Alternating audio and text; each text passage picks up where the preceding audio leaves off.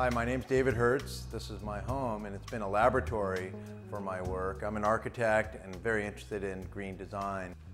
In my home, I was able to really employ a lot of these materials that I was interested in, everything from rammed earth to poured-in-place concrete, and then of course Syndecrete.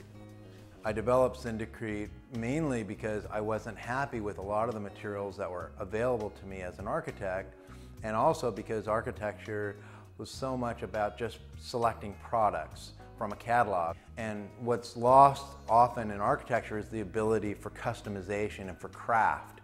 And the Syndecrete became a perfect choice.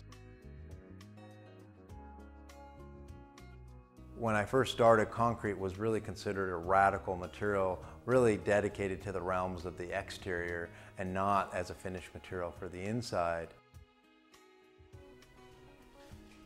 For me, architecture, especially for the home, is about natural light, natural materials, and a certain tranquility and almost a zen feeling of respite from the rest of the world.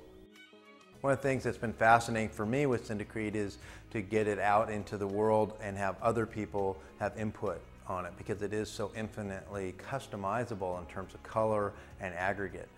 A lot of the other things that we employ in the house is this real connection between the outside with a lot of glass and also the ability of natural ventilation.